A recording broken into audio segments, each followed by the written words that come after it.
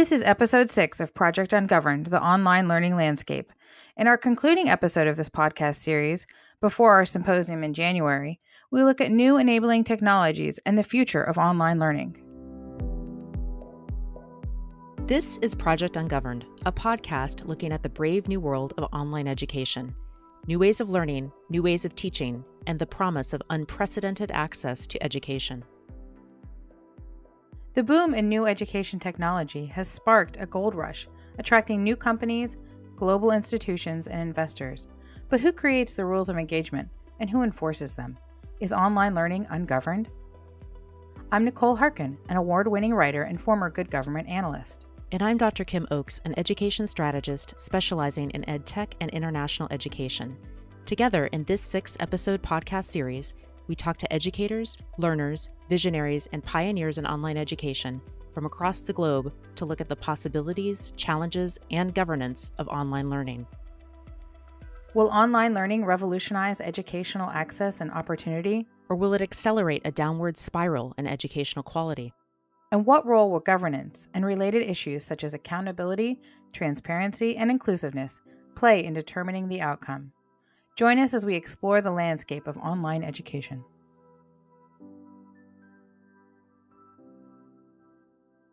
Welcome to today's episode, which is the final in our series on the online learning landscape before our virtual symposium on the 24th of January in 2019. In this episode, we look at the future of online education and enabling technologies with our guest, Alex Kaplan from IBM Watson. Alex first explained his role at IBM and the focus of his work. So I work with advanced technologies at IBM. I'm a part of an organization called Watson Education, which is a part of IBM Research. And our focus is on the application of these technologies to the transformation of education. I'm also a member of the IBM Industry Academy, which is the group within IBM that helps set global strategy for the industries around the world. So I represent education in the academy. There's about 400 of us across all the industries that IBM works with. So we're really focused in a number of different areas. It all sort of circles around this concept of the application of advanced technologies. So over the course of the last few years, artificial intelligence has been a primary focus for us. And so in the Watson world, the idea is that Watson is a computer that's able to learn and able to self-learn. And so we can train Watson to learn about all sorts of things in the education space. We're training it to understand curricula. We train it to understand student mastery of skill. We train it to provide feedback to teachers. It can provide insight into the skill mastery for students, so we can look at information about how a student has mastered a skill. We can look at information about their social background, what their interests are, what their learning styles might be, and we can better tailor a personalized learning experience for them. We anchor all of this in learning science because we want to make sure that the technology reflects the way that humans actually learn. And so as we provide the artificial intelligence tools, we provide them in a manner that's really anchored in the science of how people learn.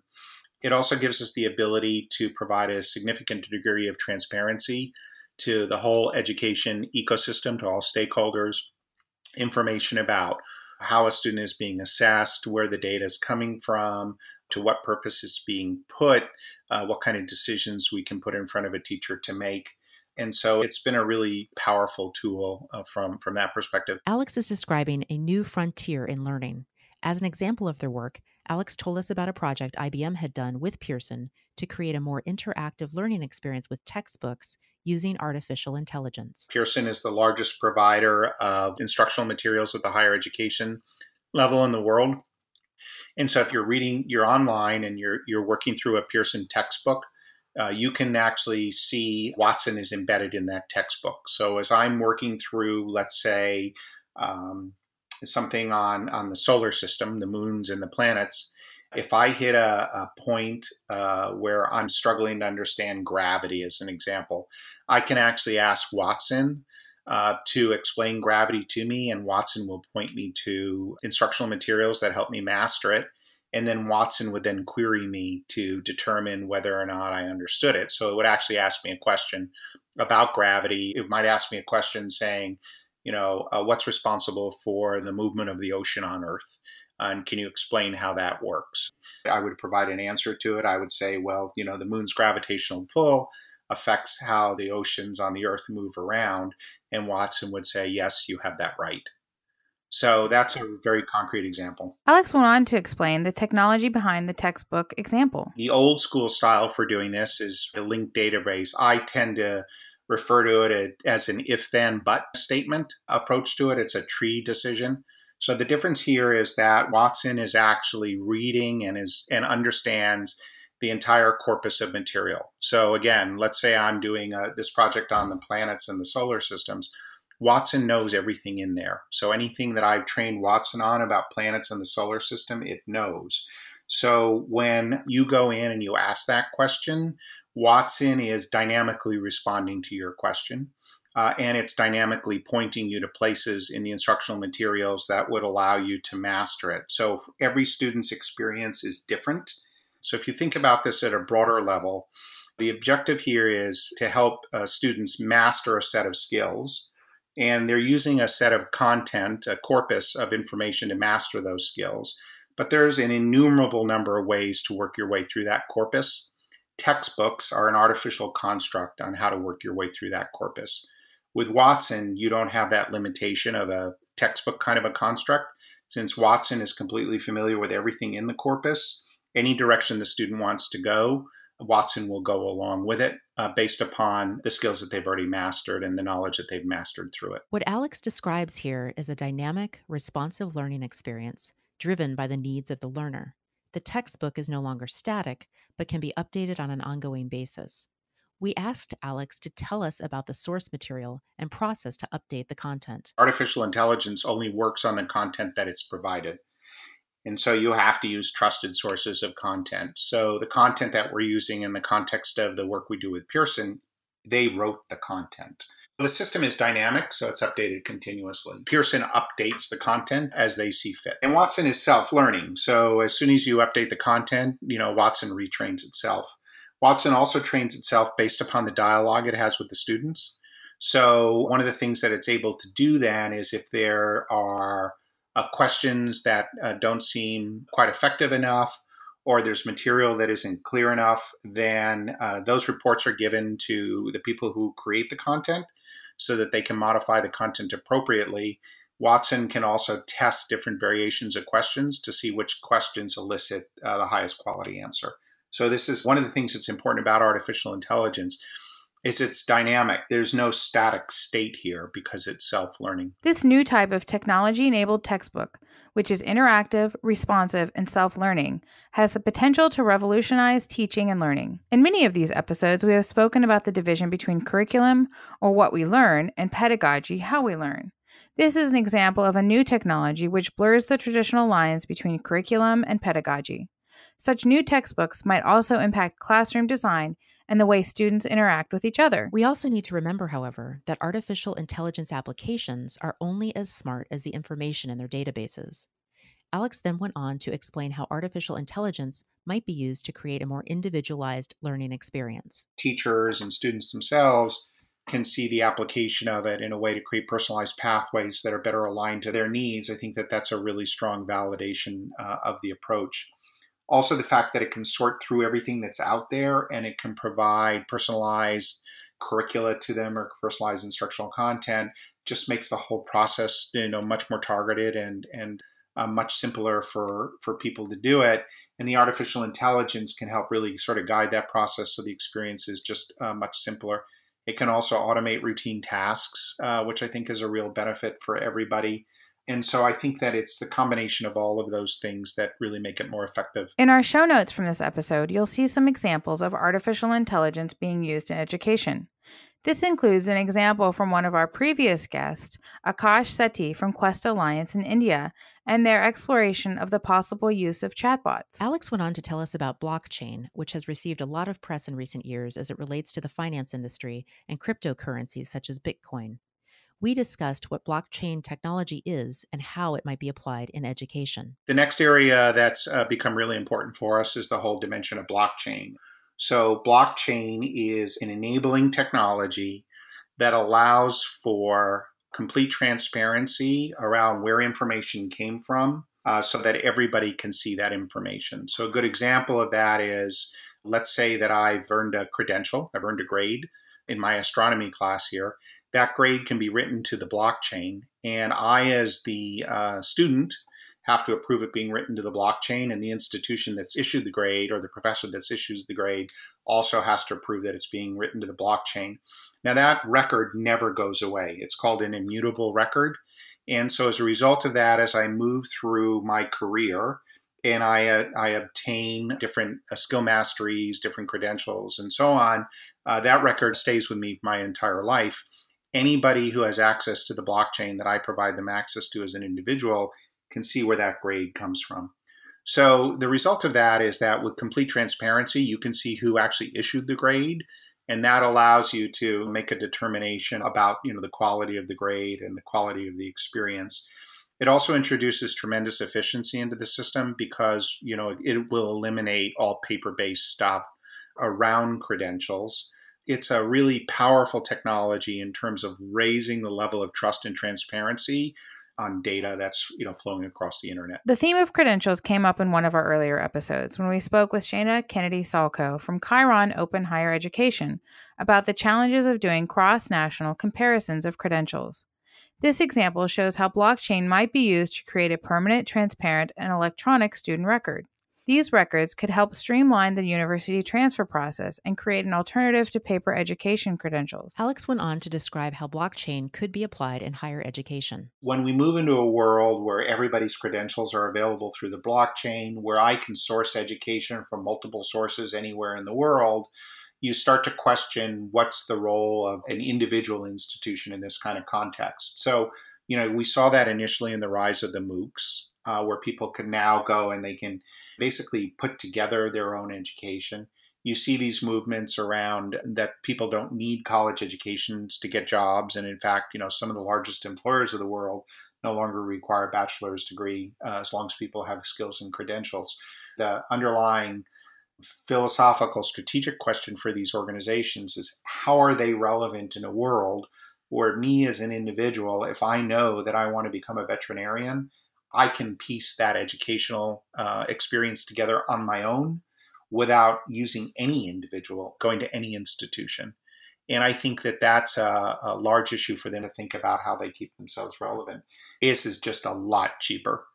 So, efficiency is what's going to allow blockchain to take root in educational institutions because it's so much cheaper for them to do all this transcript credential stuff using blockchain. But once it's embedded, then it'll really start to move into, more core areas of their business. What Alex talks about here is another theme that came up in earlier episodes, a movement towards competency-based education, shifting away from a traditional bachelor's degree towards obtaining certificates and demonstrating competency. With this shift, as Alex mentions, traditional institutions will have to consider how to keep themselves relevant. Alex then went on to explain the important role standards and standards bodies will have in educational governance. So one of the things that's emerging, there is a rise of standards because, one of the ways that you deal with equity and quality issues around education in the online space, but also in the physical space, is what are we teaching to, right? What skills do we need people to master? And so you do see this, especially given the technology, a very compelling need to arrive at a set of standards. What does it mean to get a degree of psychology in the United States versus a degree of psychology in Germany? Are they really aligned? Is it the same thing? Do people have the same kind of skills? And so these questions are really coming to the fore here because of the ability of consumers to choose their own educational pathways, to craft together an education, as well as to work on a global basis. And so standard bodies are really an essential governance tool here as we move forward into the future. Alex brought the conversation back around to standards bodies and how they can create more governance around online education. In our episode on improving access to education, Shana Kennedy-Salko from Chiron Open Higher Education also talked about the importance of European frameworks against which they map the curricula of their MOOC courses to ensure the content met European standards. Joan Campbell, to whom we spoke in our higher education episode, talked about streamlining course development across multiple institutions of higher education, ultimately reducing costs and putting a higher value on teaching and pedagogy. Alex seems to suggest that blockchain has the potential to be a key enabling technology to implement some of these ideas we've heard in this series, which may also contribute to increased governance in the online education space. But what about the permanency of blockchain? Given humans are entering the records and might make mistakes, how would errors be addressed? If you discover an error in the blockchain, you change that in the blockchain.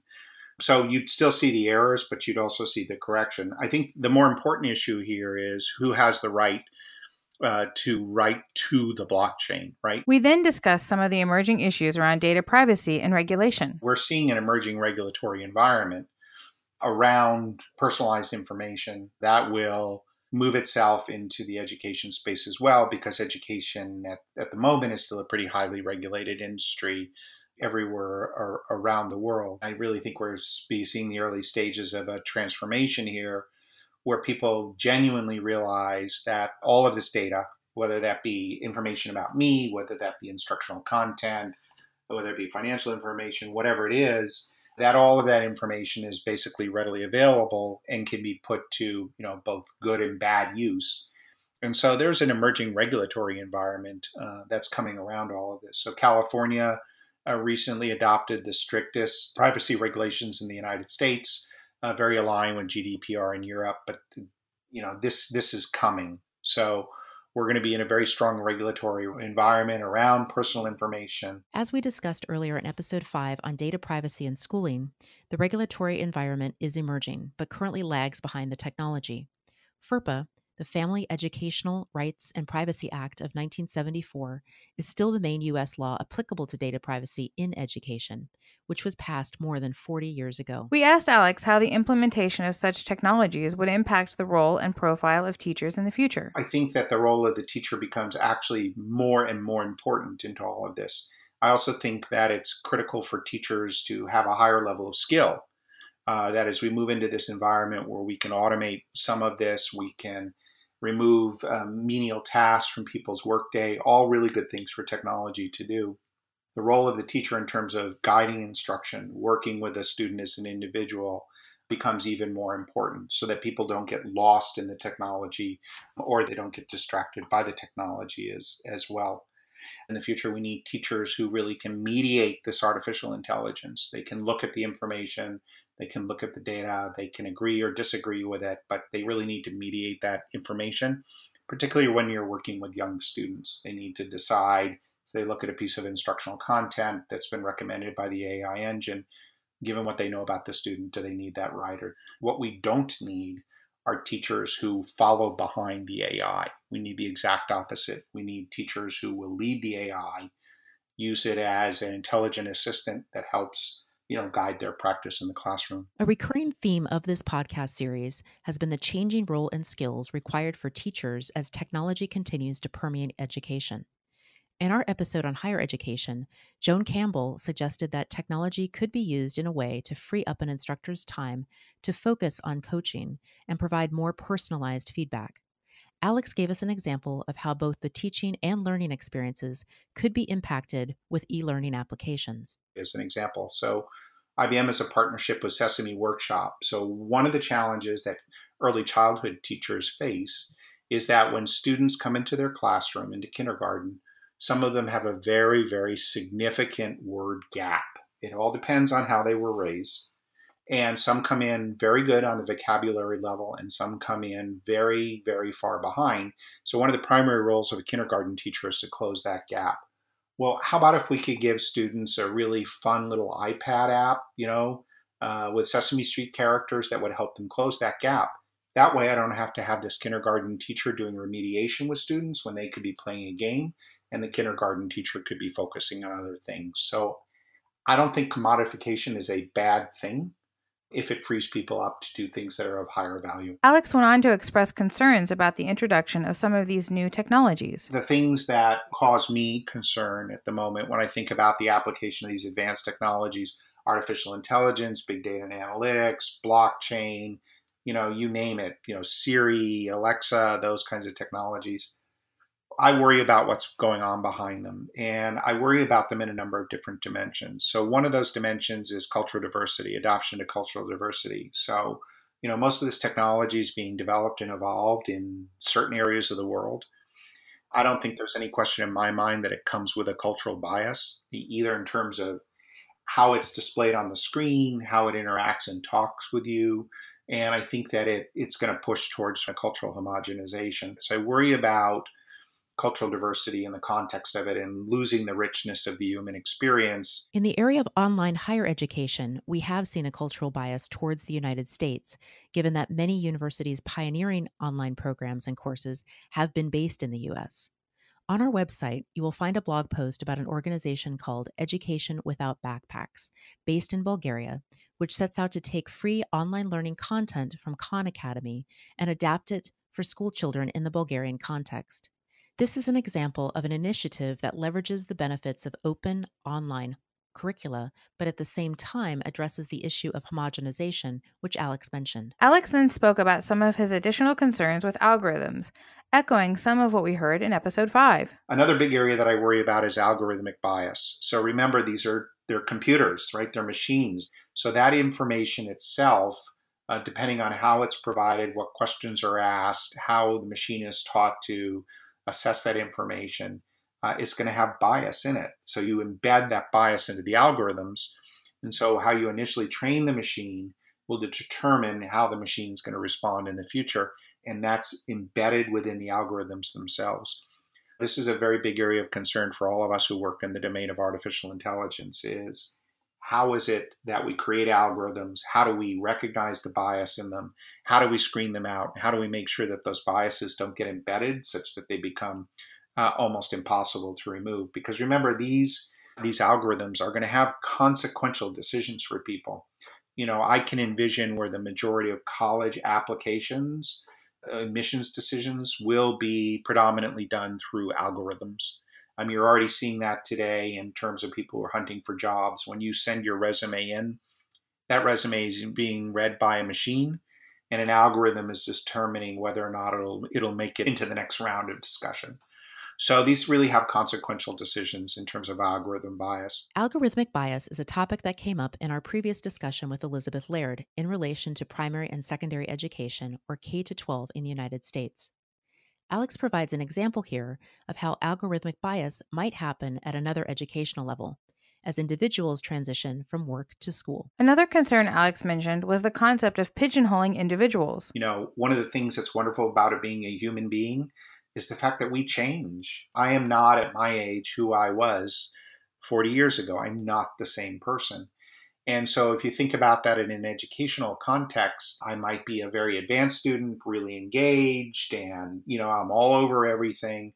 But let's say over the course of the 4 years of my college, I get less and less interested and less motivated. Well, because of the fact that I was, quote, pegged as, one of those achieving students, the system could lose sight of me. So I worry about pigeonholing on both sides of the dimension. The fact that these algorithms will create a profile of a person. You see that in the online marketing that you get. That doesn't reflect the fact that people actually change and grow with time. Pigeonholing or labeling can happen with these static algorithms Alex described. It can also happen independently of any technology. The final concern we discussed was about online education and social isolation. Another one is social isolation. Learning is also a very highly social human activity. We like to get together. We like to collaborate. We like to talk to each other. We learn by talking to each other. And so as you see the prevalence of these technologies advance, there's a real potential for social isolation here, people being less engaged. You're already seeing that in colleges where students don't attend class because they can go ahead and they can watch those lectures online and they can read the materials online, but they're missing out on the experience of being in a classroom, talking to students, talking to the professor, and I think that that's a loss. In our episode on online higher education, Joan Campbell also mentioned the example of the student choosing to attend the class online from their dorm room rather than go to the lecture hall. Social isolation is a current topic governments are grappling with throughout the world. Online education might contribute to this problem, but it might also help solve this problem by bringing people together who might not ever meet in the real world. The enabling technologies we've been discussing have the potential to create more interactive learning experiences, but the real question is, what type of learning experiences do we want to have, And how do we want to apply these technologies accordingly? Looking ahead, we asked Alex how he expects the discussion about technology and education will evolve. Over the last decade, as we've had the discussions around the use of technology in education, I think they've been pretty dull. It's always been about, well, what's the next great widget? Every student needs to have a laptop, or every student needs to have a tablet, or we need this program, or we need that program. It's been very, very, I'll call it product oriented. And I think that conversation needs to come to an end. I think the conversation today is, technology is integrated and essential to education everywhere in the world today. It's part of the fabric of our lives. So we need to start to talk about it in that context. And so for teacher training in the future, we need to talk about how do you train teachers to work in an environment where students will be learning in multiple places. They'll be in the classroom, they'll be online, they'll be having internships, they'll be at a job. So where their education really is delivered in a lot of different ways in a lot of different places. And we need to teach teachers how to operate in that environment. What is their role in that environment? We also need them to be digital stewards. We need teachers to be knowledgeable about how do you work with all this data? What does it mean? How do you use it? And how do you apply it? So we need teachers of the future to provide that kind of a leadership and not worry about, do I like this application or that slate or whatever. Alex makes some great summary points as we conclude our podcast series. In the future, education will continue to evolve to accommodate new technologies. But the goal of education, be it in person or online, today or tomorrow, is to help individuals learn the most in the manner that works best for each person. Here are some takeaways from our interview with Alex. Enabling technologies such as blockchain and artificial intelligence are not necessarily going to replace the teacher, but will change the profile, training, and role of the teacher. The idea of the teacher becoming a digital steward and technologically savvy has become a recurring theme throughout this podcast series. Second, the profile and role of the student is also changing. As more enabling technologies are applied in education, students will be able to access and interact with educational content and learn in ways that are tailored to them as individuals. Finally, the promise of online education more generally has been increased access to education in a more affordable way. As we hear about the potential, we have to stop and ask if these technologies will actually reduce the cost of education. Some questions from our discussion with Alex we want to take forward for our symposium in January are, with the integration of artificial intelligence into future textbooks, what will the curricula and course development processes of the future look like? If we're looking to make teachers stewards of technology in the future, what is the profile of a future teacher? And how will the teacher training programs need to evolve to accommodate this new role? What does it mean to own your own data? And how does owning this data change how you interact online? And finally, as new technologies are developed and play a larger role in online education and its governance, how will laws and regulations need to evolve to address these changes in how people are educated today?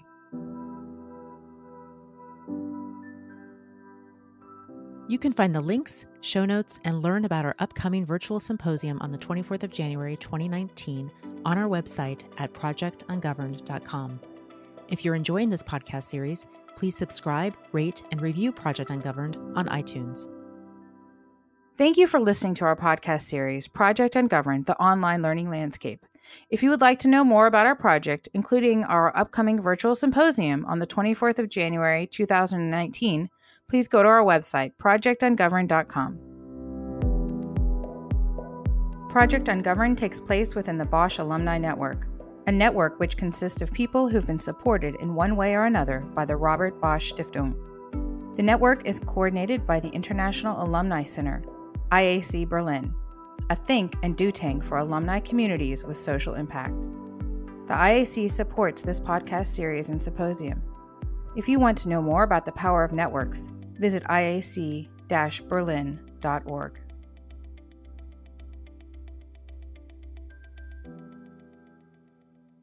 From Berlin, this is Step One, a podcast about people striving to change their world, our world. We tell you the stories of the Bosch Alumni Network, a network of doers and thinkers connected around the globe, working toward positive change.